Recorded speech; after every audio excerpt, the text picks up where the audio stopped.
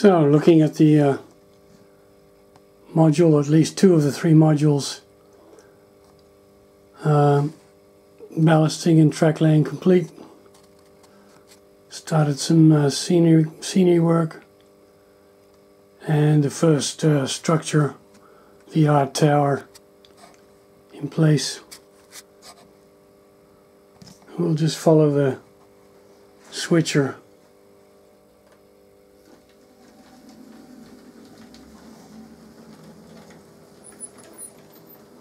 Under the tower.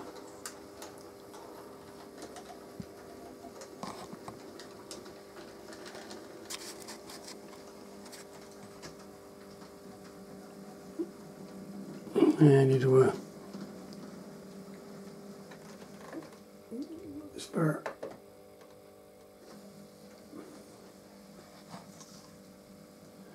The rear.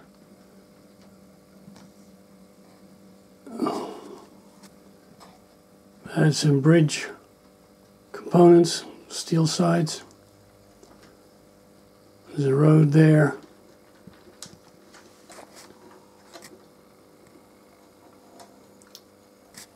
And the yard tower was borrowed from Rhineland. Any structures above 1 story will be removable from the modules to avoid damaging them. So the yard tower will be removable, and when this is not in use, it can go back as the yard tower for the Venlo yard. And here it's the yard tower for what is tentatively named the Venloyan.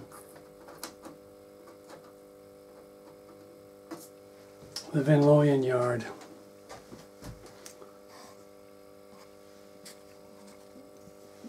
Parking spots for staff.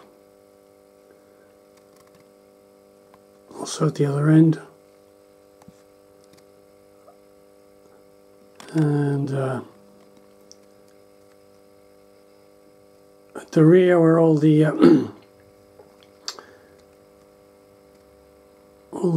canisters are, I think that'll eventually become a row of houses with a backdrop to a semi-industrial scene. And at the rear there, the 2 spurs going off to what will be a cold stores and a general warehousing activity on the other side of the main line. Yeah, wiring. One of the less fun jobs of model railroading. In this case, it was mounting 6 here, there, 1, 2, 3, 6 underneath mounted point motors to operate the switches, those grey boxes, and they'll be hooking up to one of the 2 panels. This will be one panel, and there'll be another panel for the other side. Probably many will say it looks a bit of a mess, but it's deliberate. I'm a great believer in open wiring plan, because in our hobby we're always changing things, and if you start ferreting away wires into cable trays and all that sort of thing, and you want to change something, that becomes a problem. We're not building the Titanic or a building that's going to last for 50 years. We're building something that should be changeable at a whim. So I don't believe in wiring and putting everything into cable trays and all that sort of thing. It just makes changing too much of an issue. So I'll just generally wire point to point and then clean it up a little bit later. And you can then follow every wire from every location to every other location if there's an issue. But It's out of view anyway, so who cares? At least that's my opinion on wiring. There you go. Okay, another milestone achieved. I think I've got wiring for all three modules now pretty much set. This is the middle module, and in the middle module all the turnouts are located in the middle module, and that was deliberate by design, so I didn't want wires going between modules from turnout to turnout. So all the turnouts are on this one module, the middle module.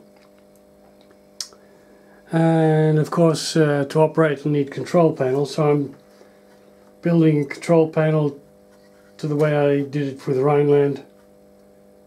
A little frame to hold the panel. Panels are laminated sheet with the major markings, and I've got to find a place for it yet, but with a 1 in 16 chance, 4 wires, etc. I got everything right first time, so the two turnouts are operating, and even operating in the right direction, which is rather amazing. It's a 1 in 16 chance.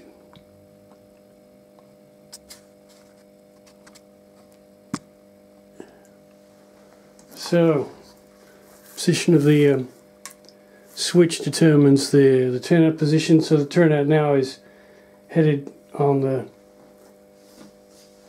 siding. Now it's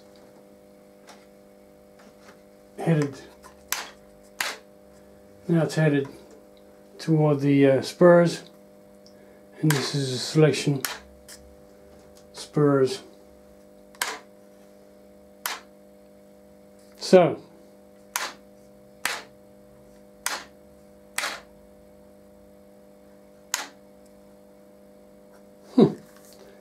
yeah, amazing.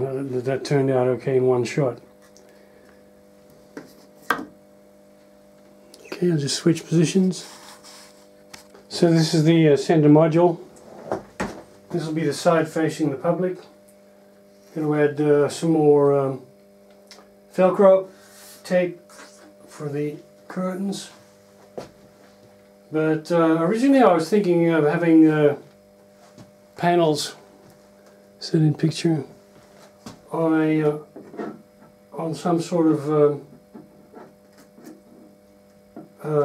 hinge, but painting them black the same color as the side.